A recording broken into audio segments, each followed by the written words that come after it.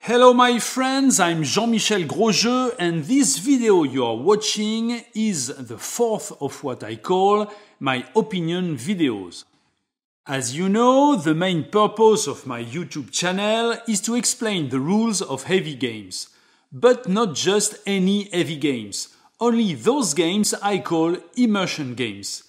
And since I'm well aware that these games are not very widespread, and that I have a big job ahead of me just to make them known and get people to want to play them, I've decided to devote special videos, those famous opinion videos, to explaining what I'm talking about, what immersion games are, why I like them so much, and why these games are so important and even necessary to our gaming landscape.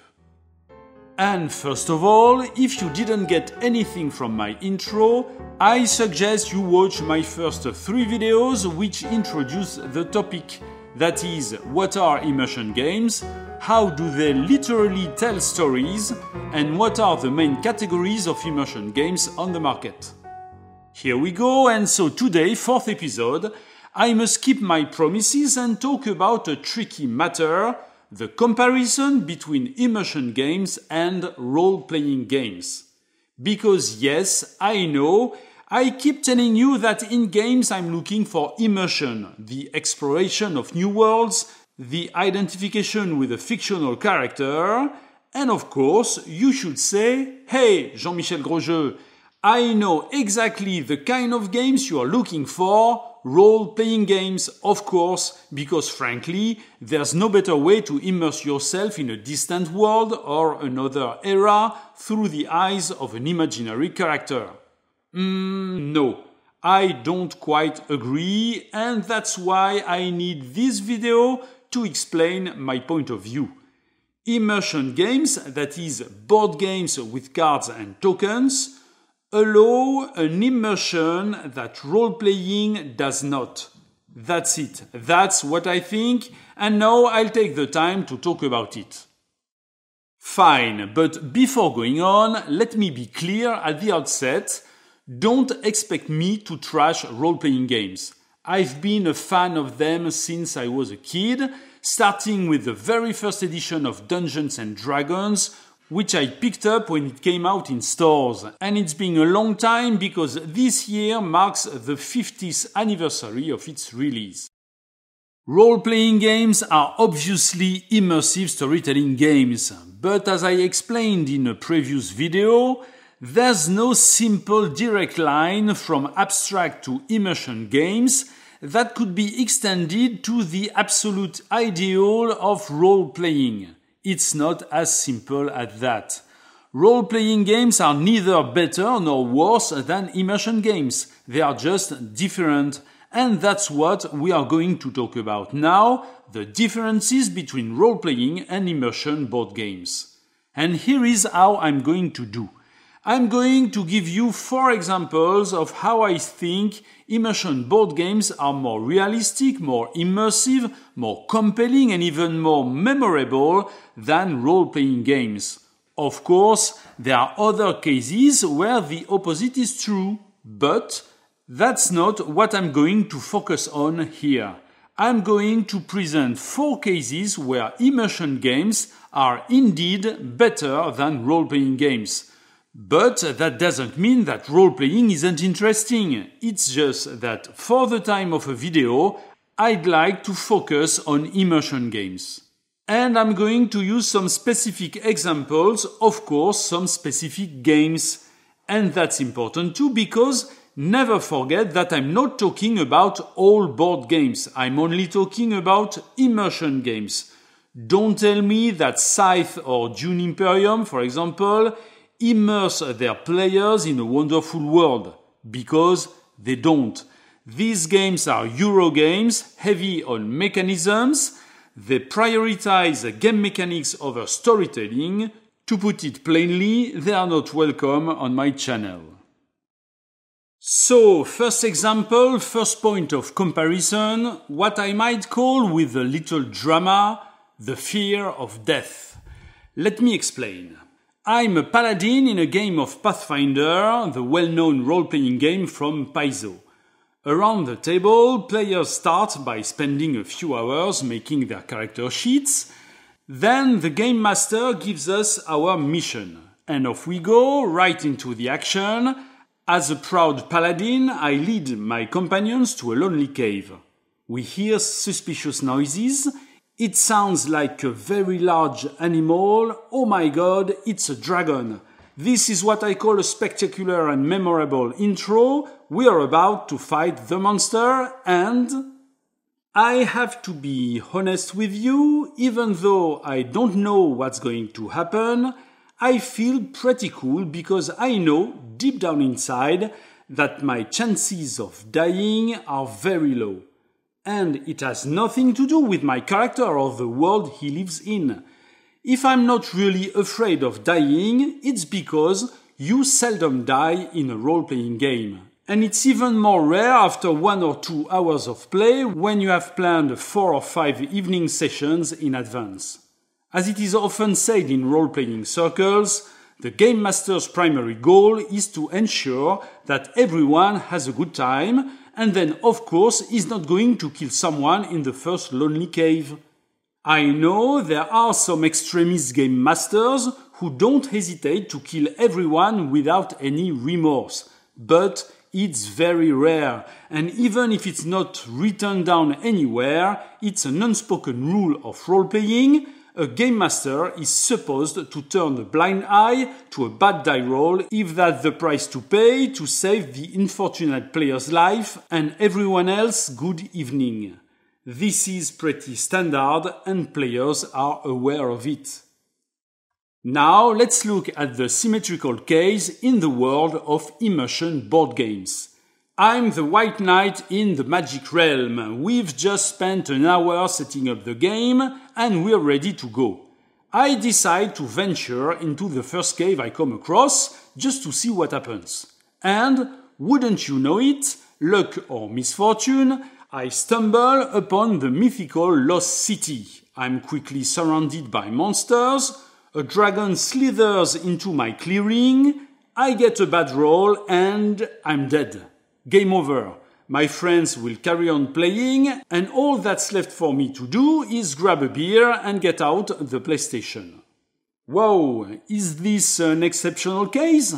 Not at all. Take a look at my video about a filmed game of Magic Realm and you'll see how pitifully my sorcerer dies in the middle of the game as a result of some little reckless action. And the same kind of tragedy can happen in Gunslinger or High Frontier. Okay, and so what? So that changes everything. When I'm a Magic Realm character and I decide to venture into a lonely cave, I'm scared. I'm really scared. I'm afraid I'm going to die there like an idiot, so I check my gear again and again, I prepare my sword, and I weigh up all the risks before entering that damned cave. In short, I do what a paladin would do in this unforgiving world. I embody my role, and I'm fully inside the magic circle in a way I've never been in a role-playing game like Pathfinder or Dungeons and Dragons. To put it another way, the rules of a board game are like the physical rules of a real world, and reality is more believable when it's not blurry. Blurriness is a necessary part of role-playing rules, because these rules have to be flexible to deal with all kinds of unexpected situations. And then, in a paradoxical way, you end up with fairly generic and abstract systems like the D20 system with its skill rolls and critical results. Systems that have to be constantly adapted to the game situation. So corners are cut, edges are planed, and all the rules always remain negotiable. In an immersion board game, it's quite the opposite. The rules are set in stone, with no room for negotiation. The result is a more restricted game world with a tighter perimeter where you cannot just do anything, but what you do with incomparable realism. When I'm the White Knight in the Magic Realm, I'm facing the reality of the terrible dragon, alone, with no blur to allow me to skew or negotiate, no game master to save the day, and that's what makes me truly afraid in the face of danger. Second example, I call this one the amateur syndrome. Let's say I'm playing Call of Cthulhu, the famous role-playing game from Chaosium. After spending hours exploring, my group of adventurers find themselves in a hidden temple deep in the Venezuelan jungle. To their horror, they meet a frightening entity, a giant insectoid creature with a vaguely human form and covered in fur. Luckily, my character, Astrid, a librarian specializing in the occult, knows a thing or two about things that aren't supposed to exist. So I ask aloud if this beast reminds me of anything, and the game master tells me to make a skill roll in Cthulhu Mythos. I roll the die, and bam, I get exceptional success.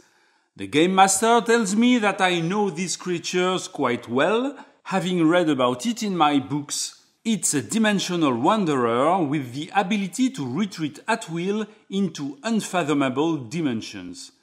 I also know that when it uses this power, just before it disappears, the monster comes to rest in some vibratory tremor, and that's when it's most vulnerable.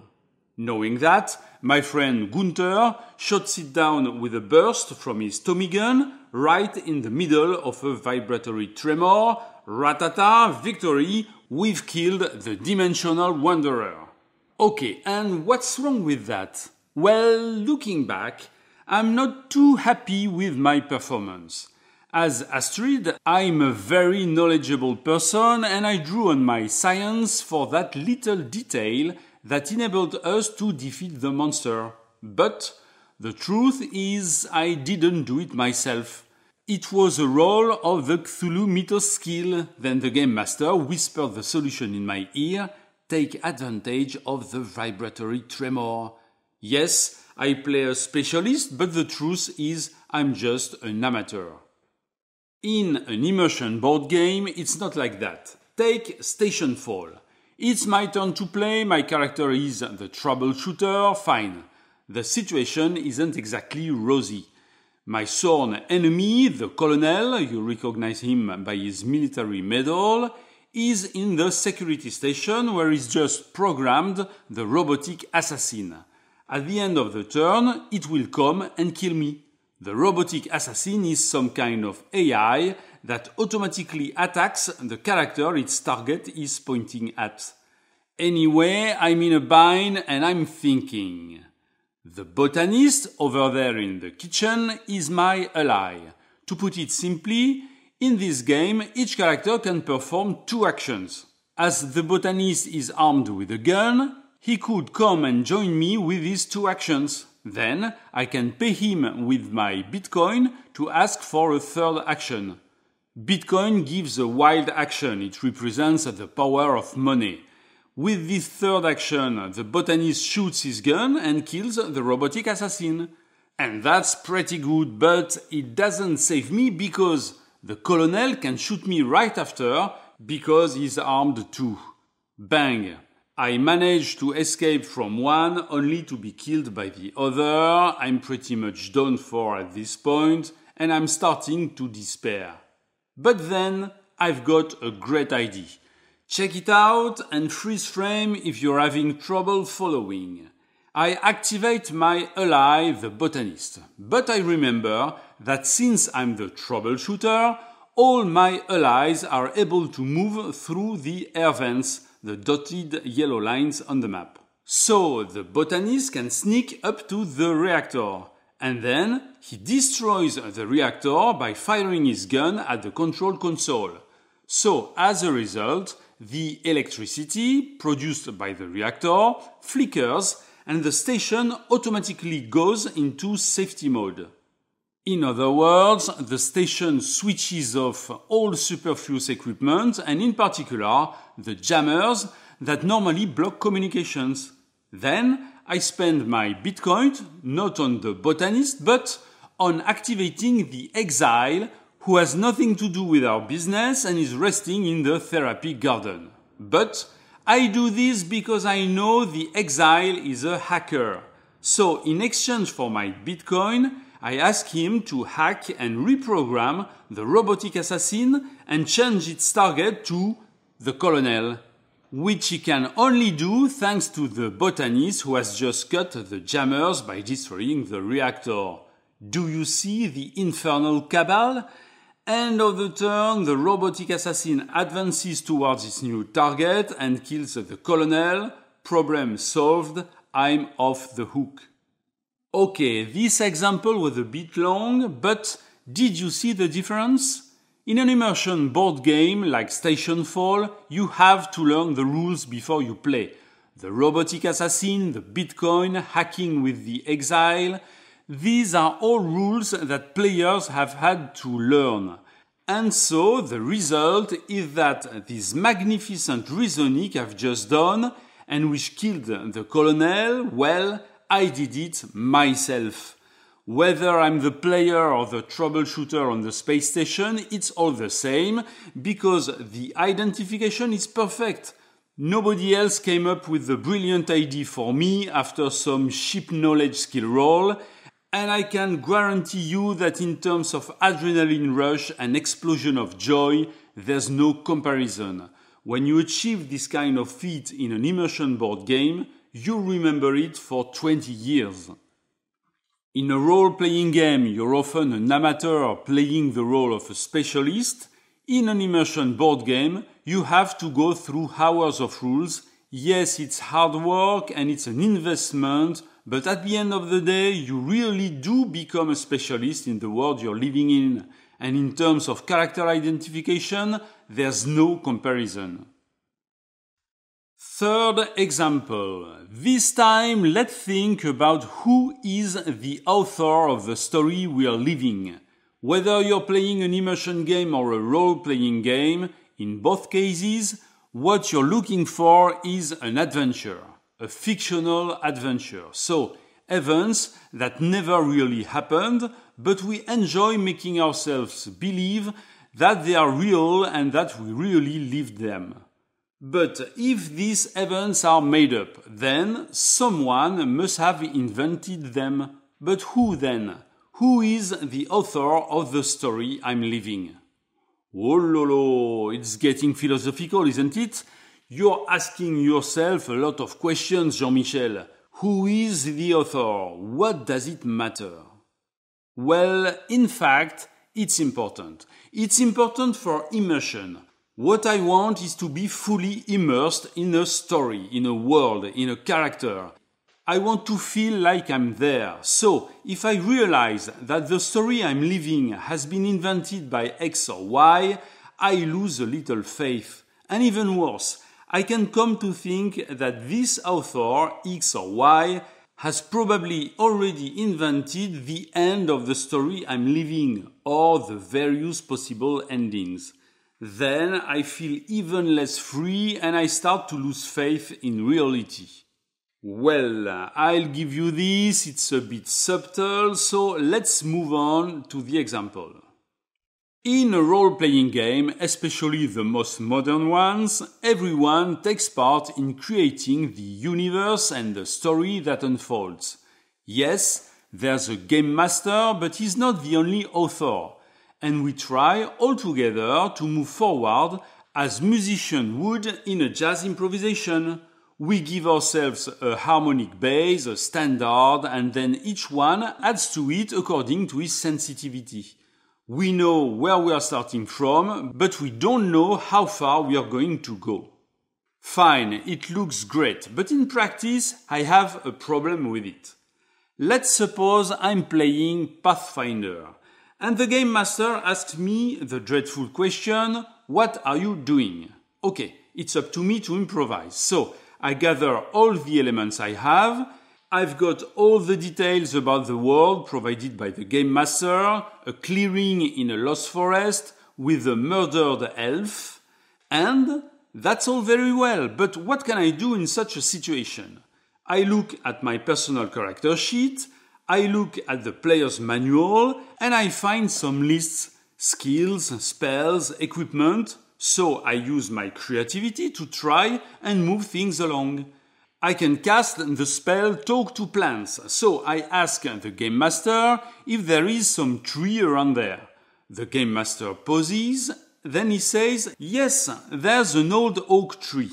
Fine. So I ask this old oak tree if it has witnessed anything. The Game Master thinks this is a great idea, so he seizes it and moves on.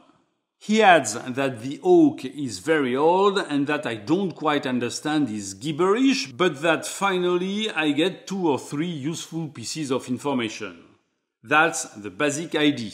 I'm oversimplifying here a bit, but that's basically how a role-playing game works. We pass the creative ball back and forth, and like a jazz improvisation, we gradually build an engaging adventure. Well, it's perfect, isn't it? What can be wrong with it? What bothers me is that by going this route, you end up making the players, and that includes the Game Master, the authors of their own story. So, when something happens, it comes out of the head of one of the players around the table, and it gives the impression that nothing exists outside the player's will. It's like the philosopher's famous quote, if a tree falls in the forest and there's no one there to hear it, does it make any sound? Translated to the world of role-playing, does the world we are simulating exist independently of the player's imagination? And the old oak tree I questioned with my spell still gives me the impression that it only exists because a player had the idea of asking it a question. By way of comparison, let's take the example of an immersion game. I'm playing Cryavoc as Lord Gaston, trying to defend his castle against the onslaught of Lombard soldiers. It's a critical moment, ladders are piling up along the walls, I'm trying to organize my defense while waiting for reinforcements. 2 men bring a basin of boiling oil, but the pot is heavy and cumbersome, and they've wasted time getting into position. While waiting for them to take up position, I ask a crossbowman posted on the main tower to fire on the first attackers. The brave Egbert, please don't laugh, that's his name, adjusts his bolt with a trembling hand. You have to put yourself in his shoes, it's a stressful situation. And he shoots. I'll spare you the technical details because there are rules to the game. Anyway, he rolls the dice, he misses, and the rules tell us he has to hit an adjacent space. He throws a 5, 1, 2, 3, 4, 5, and unfortunately it lands on Tom's space. Tom is a brave worker who doesn't have time to figure out what's happening. A crossbow bolt fired by a friend hits him in the back, he loses consciousness, he drops his side of the basin, the flaming oil spreads over the ramparts and below, Gaston on his horse screams under his scalded armor, it's a catastrophe, damn Egbert, wait till you get down from that tower before I strangle you with my own hands. And that's the kind of scene I love when I'm playing an immersion game, because afterwards, if I ask myself who came up with this story, the answer is nobody. Nobody around the table, not even the game's designer.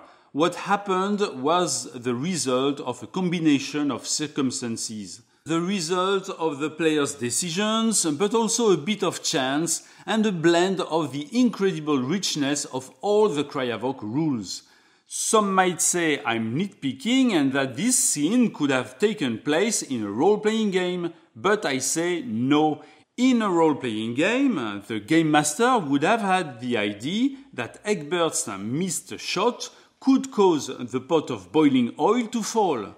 He would have estimated the odds and rolled a die, or he would have triggered the result just because he thought it was funny and his goal is to make everyone have fun. Inevitably, that would have left me with the feeling that it was all a bit arbitrary, not real, just somebody's idea.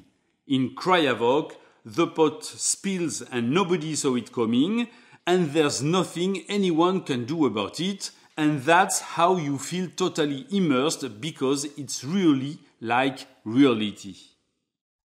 Fine, I hope you like it, but the clock is ticking, so let's introduce our fourth and final example. This time I'm going to focus on the role-playing game's scope. It's generally said that this is the great advantage of role-playing games. Their scope is infinite. You can do anything in a role-playing game, you can simulate anything. And then comes the moment, in a Call of Cthulhu game, for example, when there's going to be a car chase, or in a Shadowrun game, a battle with drones. And then there are two main options. Either you cope with a blurry and quite abstract view of the scene, or you put some minis on the table and define some rules to manage the situation. These include how much you can accelerate or brake, in which arc of fire the drones can shoot, how you determine if there's a collision, and so on. And then, you see my point, your role-playing game begins to feel like a board game. I think role-playing games are great for telling stories where you play characters, mainly on foot, solving investigations. There can be a bit of action or fight, but it's limited to less than a dozen people. And when we want to tell a different kind of story, we are stuck. Let's say I just saw Mad Max in the theater, and I'd love to relive it in my living room. Frankly, I'd rather do it with Car Wars or Gaslands than with any role-playing game, because what you want in Mad Max is a convoy attack with motorcycles, trucks, and cars jumping around. Just because I want to play a role doesn't mean that role-playing game is the best tool for the job. What if I want to be an airplane pilot, a spaceship pilot, a cowboy, or Napoleon? In all these cases, immersion games seem more appropriate. And it's not a matter of theme or reserved domain. Take a look at the skirmish rule in Pathfinder, or the recent Dungeons & Dragons Onslaught.